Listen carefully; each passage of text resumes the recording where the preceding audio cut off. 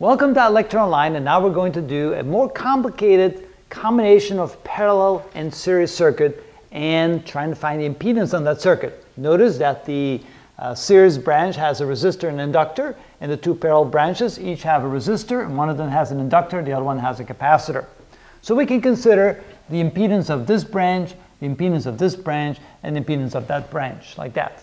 And so we're going to then utilize that to find the total impedance of the circuit. And when I have enough board space left, I might also try to find the current maybe in one or two branches and maybe the voltage across one of the branches just to see how that's done.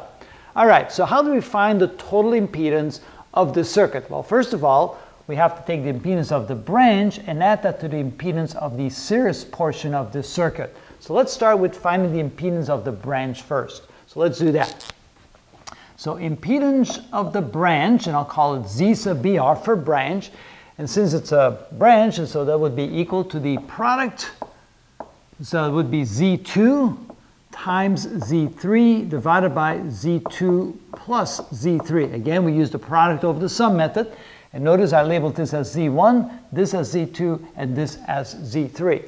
So to find a solution to that, I need to know what Z2 and Z3 is, so let's write that over here. We can write, well, let's start with Z1. We'll do them all. So Z1 is equal to, we have the real part, 25 ohms, plus the imaginary part, which is 15 ohms. That's the reactance of the inductor, and since it's an inductor, it's 90 degrees ahead of the resistance, so therefore it's a plus I 15 ohms. If we want to write that into the magnitude and phase angle form, of course, now we have to take the two components of the impedance, square them both, add them together, take the square root. So we take 25 squared plus 15 squared, add it together, take the square root. So we get 29.2 ohms. And the phase angle, so that's the imaginary part, the real part. So we take the arctangent of 15 divided by 25. So 15 divided by 25, take the arctangent of that, and we get 31 degrees. And that will be positive 31 degrees. Then impedance 1. Impedance 2, Z2 is equal to, here we have a real part and an imaginary part. Again, it's an inductor, so it's 20 ohms plus I times 30 ohms, which is, again, we square these two, we add them together, take the square root, so it's 20 squared plus 30 squared. That's a 1300, take the square root, and we get 36.1 ohms. The phase angle, again, it'll be positive because there's an inductor, so it's 30 divided by 20, and we take the arctangent of that. That's 56.3 degrees, 56.3 degrees. And finally, the impedance of the branch that has a capacitor, so that's Z sub 3, which is equal to the real part, which is 50 ohms, plus the imaginary part. Now, since it's the reactance of a capacitor, the phase angle is 90 degrees behind, so that becomes a minus I times 40 ohms. To put in magnitude phase angle format, we square this, we square that, add it together, take the square root, so it's 50 squared plus 40 squared, that's 4100 divided by, not divided by, but take the square root, that gives you 64 ohms.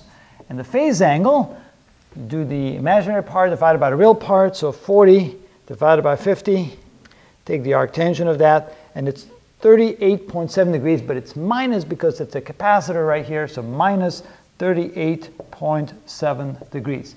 So now we have all three impedances in terms of the complex number format and the magnitude phase angle format. So now we're ready to go ahead and find the total impedance of the branch. And so in this case, that will be equal to 36.1 ohms with a phase angle of 56.3 degrees. Multiplied times, and for Z3 that would be 64 ohms, the phase angle of minus 38.7, and then the whole thing divided by the sum of the two, but in that case you're going to write it into the complex number format because it's easier to add in that format. So 20 ohms plus I times 30 ohms plus 50 ohms minus I times 40 ohms. Okay, so when we multiply these two together, we get 36.1 times 64. So we get 2310.4, 2310.4 ohms squared, because it's ohm times ohms. And the phase angle here, you simply add the two angles together, 56.3 minus 38.7. We get 17.6. 17.6 degrees. In the denominator, 20 plus 50 is 70 ohms, and plus 30 minus 40 is minus 10 ohms. So now we want to go ahead and change that into the magnitude phase angle format so we can divide the two. So we get 2310.4 ohms squared with a phase angle of 17.6 degrees divided by, again, we take the square of these two components, add them together, take the square root. So that's 70 squared plus 10 squared. That gives you, add them together, get 5,000. Take the square root, which is 70.7 ohms. And the phase angle there would be, again, it's the imaginary part divided by the real part. So 10 divided by 70, take the arctangent, and we get a phase angle of 8.1 degrees. And that would be minus, because we have a negative 10. Oh, and I forgot the I. I don't want to forget the I in there, the imaginary part. All right. Okay, now we go ahead and divide this by that. So we get 2310.4 divided by 70.7. We get 32.7 ohms. And on the phase angle wise, it's this minus this. Since it's negative, you add it, so we get 25.7 degrees. And so that's the impedance of the parallel branch. That's the impedance of this portion of the circuit. Now we're going to add that to this impedance, and since that's now part of a series circuit, we can simply add the two together. So now we can say that Z total is equal to the Z branch plus Z1. Z branch we just found was 32.7 ohms with a phase angle of 25.7 degrees. And we're going to add that to Z1 right here, and Z1 in magnitude phase angle format is 29.2 ohms, phase angle of 31 degrees.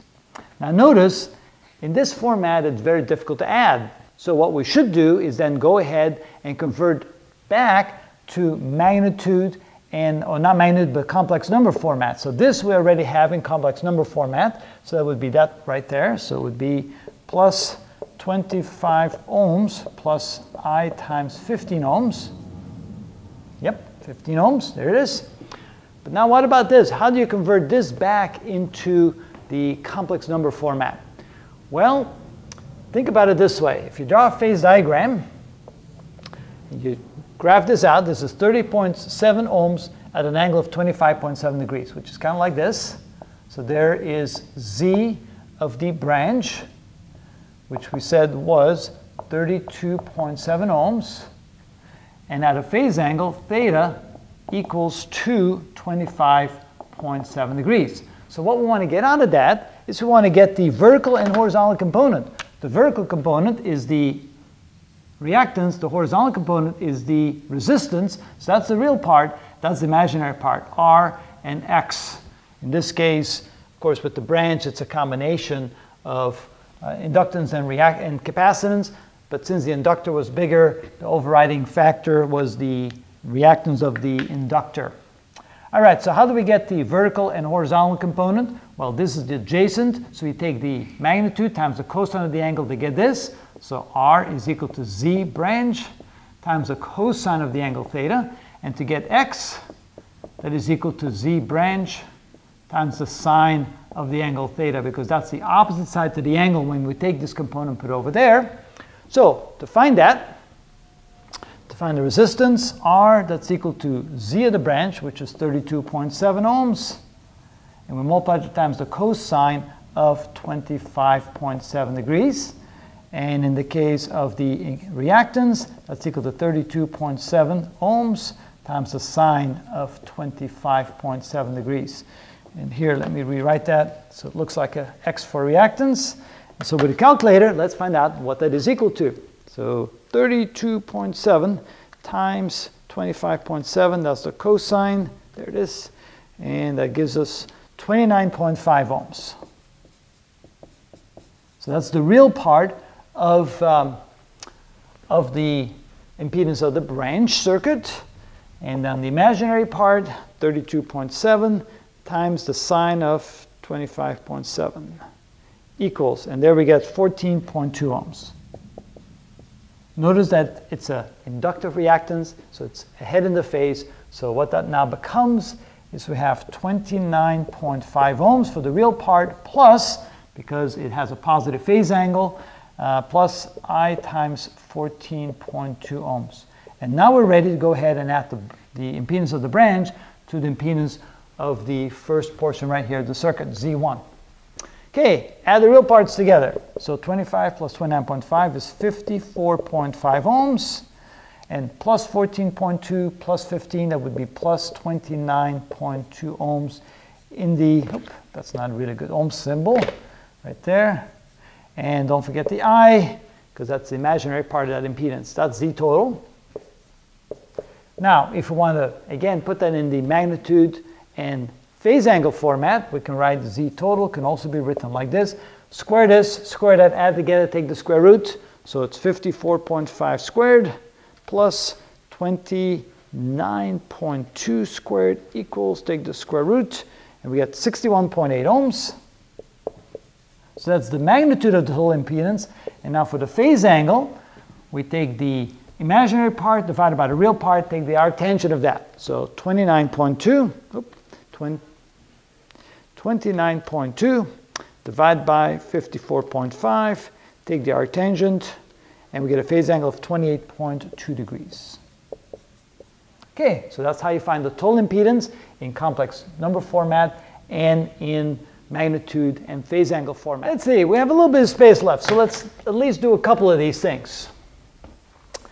What if I want to find the current leaving the source going into the circuit? And so this is the series portion of the circuit right here. We can actually find the total current in the whole circuit, which is the same as the current in here, call it I. And we can do that by using Ohm's law. We know that I is, of course, V over R. And in this case, we can say that the current in the circuit is equal to the total voltage from the supply right here, which is equal to the voltage of the supply divided by the impedance of the whole circuit, Z total. Okay?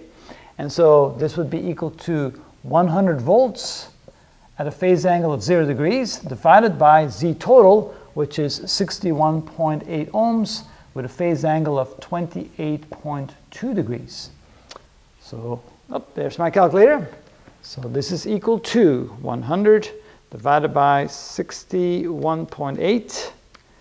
So that would be 1.62 amps with a phase angle of minus 28.2 degrees. So that gives us the current entering this series circuit and also the current then splitting up in these two branches. If I now want to find the voltage drop across this portion, okay, there we can say that the voltage across branch 1 is equal to the current through branch 1 times the impedance of branch 1. So what we would have to do here is we take this current right here, which is 1.62 amps with a phase angle of minus 28.2 degrees, and we then multiply that times the impedance of that portion of the circuit. We're looking for Z1 right here, which would be, this right here would be 29.2 ohms with a phase angle of 31 degrees. And then, of course, see, I'm really running out of board space, ain't I? So then I multiply these two together. This is, of course, ohms. So we get 1.62 times 29.2. That gives us about 47.3 volts with a phase angle of, we have to add these two together. And notice that would be a positive. This is a positive 31 and minus 28. That would be minus 2.8 degrees. Oh, plus 2.8 degrees. And that's hard to see now because I'm really out of space on the board. But notice, if you then want to continue on, you can then first you can find the current by taking the voltage of the source divided by the total impedance. It gives you the current into the circuit. If you then want to find the voltage across that, you go ahead and take the total current times the impedance of that. If you now want to find the voltage across the branch right here, then what you would do is you would take the current times the total impedance of the branch. So let's say you want to find the voltage across the branch only. Voltage across the branch, that would be equal to the current times Z. So that would be I through the branch, which is the same as I1. So the total current would be that. And then the branch impedance would be Z branch. That would give you the voltage across the branch. And once you have that, you can find the current in each branch. For example, the current going from C to D is equal to the voltage going from C to D, which is voltage of the branch, divided by, that would be the impedance of that branch, that would be the impedance Z from C to D, and so forth. And so you can then figure out all the other components as you wish. So that's how you work with parallel branches when we have a voltage, time-varying voltage source, and we have different impedance in the circuit, both in series and parallel combinations. That's how we do that.